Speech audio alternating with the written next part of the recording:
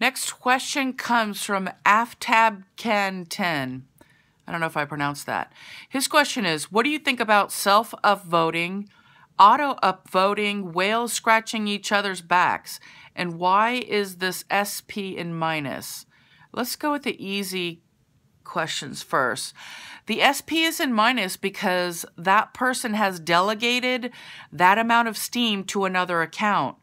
So you have the ability to give someone else your steam power for as long of a time as you want, and you can take it back at any time. That's why there's a negative symbol on that. Okay, now let's talk about self-upvoting. I think that self-upvoting is a tricky one because smaller accounts, when they first start out, they're going to want to self-upvote. I mean, it's like they need all the help they can get. Now, when you start rising up and you are, I still self-upvote. I stopped for a while and I just couldn't deal with it. So I've started upvoting my own posts again. I couldn't last. Now, I don't upvote all my comments. That's where I draw the line.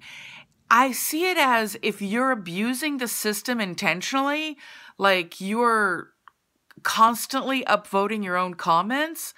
I don't really look on that as something that's good. It seems like kind of scammy or just like low integrity or something.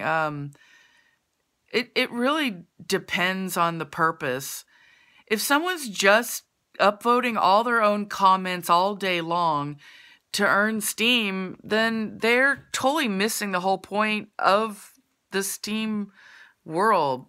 They're like a low-lying bottom feeder of humanity. I mean, come on. Like, there's more to Planet Steam than doing that. So, okay. And then the auto-upvoting. Look, I have a bot. I have another account called Umami that is voting automatically on certain authors because I can't keep track of everything. So I really don't think that using bots to upvote posts is the problem. Is that it's that the people running the bots and having all of the bot stuff, if they don't engage in the platform and they don't utilize their Steam power or delegate it out in some fashion, and they just let their account sit there and not do anything with it, and then just have the bot running upvote, I don't really see that they're really adding that much to the ecosystem. Now,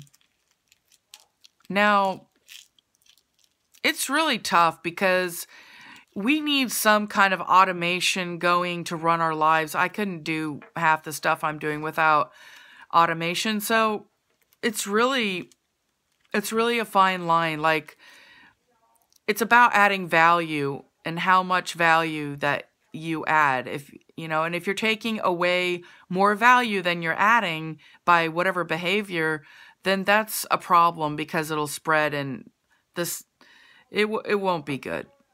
That's a long answer, but that's what I think.